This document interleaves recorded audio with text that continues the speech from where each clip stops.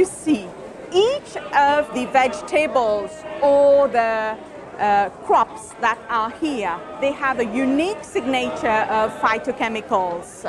Now, these phytochemicals, they can be used to target special pathways in cancer and stop the progress of the disease. Vidushi Neergheen-Bhujun is a biologist at the University of Mauritius.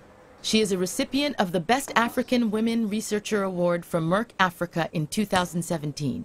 And she has good reasons to talk about fruits and vegetables from a local market.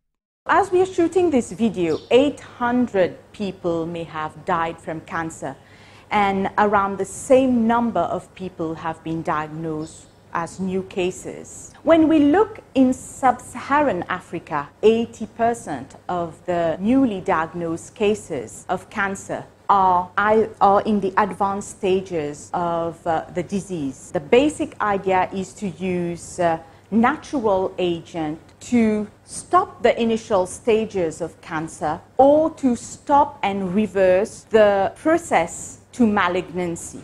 And on the shelves of this market, examples of beneficial cancer-fighting products abound. We really hope that in the near future we will be able to come up with product development whilst at the same time encouraging the local population to phytochemical-rich molecules.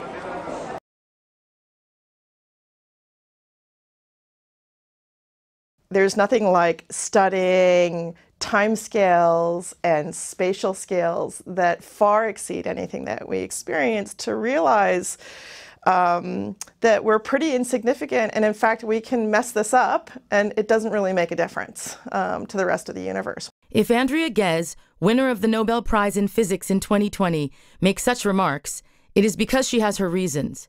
She works on black holes, especially on the one at the center of our galaxy called Sagittarius A.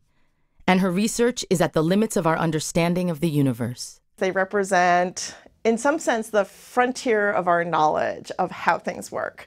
They represent the breakdown of our understanding of the laws of physics. We don't know how to make the laws of general relativity, which describe strong gravity, work together with the laws of quantum mechanics, which describes things that are very small. And black holes are both. So they really encapsulate a place where we just don't know how the universe works. And to prove, for the first time, the presence of a huge black hole in the center of our galaxy, it took time, much time. The proof of the black hole really went in stages because what we could do has evolved with time. It's actually gotten more and more powerful. It's a project in which time, an investment of time really helps because you're studying orbits of stars that are moving around the black hole on timescales of 10, 20 years. It is therefore with great hindsight and humility that she perceives humanity and its position in the universe. We're so finite. We're so small.